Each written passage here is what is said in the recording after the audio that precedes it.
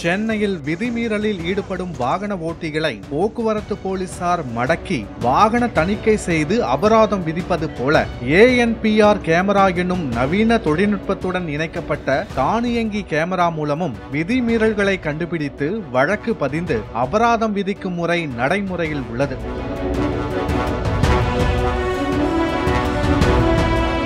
அந்த தானியங்கி கேமரா பொருத்தப்பட்ட இடங்களில் விதிமீறல்களில் ஈடுபடும் வாகனங்களின் பதிவெண்ணை படம் பிடித்து அபராத ரசீதை வாகன உரிமையாளரின் செல்போன் எண்ணிற்கு அனுப்பும் பணியை அந்த கேமராவுடன் இணைக்கப்பட்ட மென்பொருள் மேற்கொள்ளும்.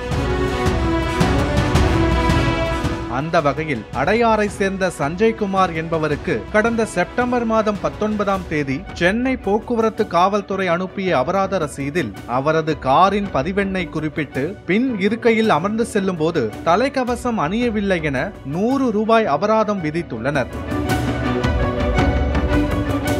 இதே விதிமீறலை குறிப்பிட்டு அடுத்தடுத்து ஒரே நாளில் மொத்தமாக 54 முறை 5400 ரூபாய் அபராதம் விதித்து ரசீது குறுந்தகவலாக அனுப்பப்பட்டதால் சஞ்சய்குமார் அதிர்ச்சி அடைந்தார். நல்ல வேளையாக அப்போது புதிய மோட்டார் வாகன சட்டம் அமலுக்கு வரவில்லை என்பதால் 5400 ரூபாய் அபராதம் விதிக்கப்பட்டுள்ளது. இல்லை என்றால் 54,000 ரூபாய் விதித்திருப்பார்கள் என்று கூறப்படுகிறது.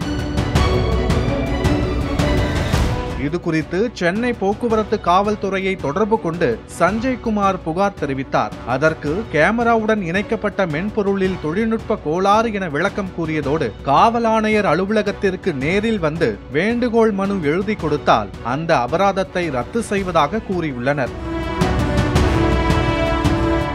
காரின் பதிவெண்ணிற்கு தலைக்கவசம் அணியவில்லை என 54 முறை தவறுதலாக வழக்கு பதிந்துவிட்டு அதை சரி செய்ய பாதிக்கப்பட்டவரையே நேரில் காவல் ஆணையர் அலுவலகத்திற்கு வர வைத்து அவர் தவறு செய்தது போல கோரிக்கை மனு கொடுக்க வைத்து அலைக்கழிப்பதாக சஞ்சய்குமார் குற்றம் சாட்டியுள்ளார்.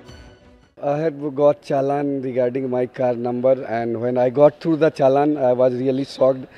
That was repeated 54 times, same date, same time. So I wrote a mail to DCP and Additional Commissioner of Police also, but due to bad luck, it was not delivered to him. I think this must be cancelled, and they should explain me the reason why it was done so, and by email they should give me explanation that these things will not happen in future.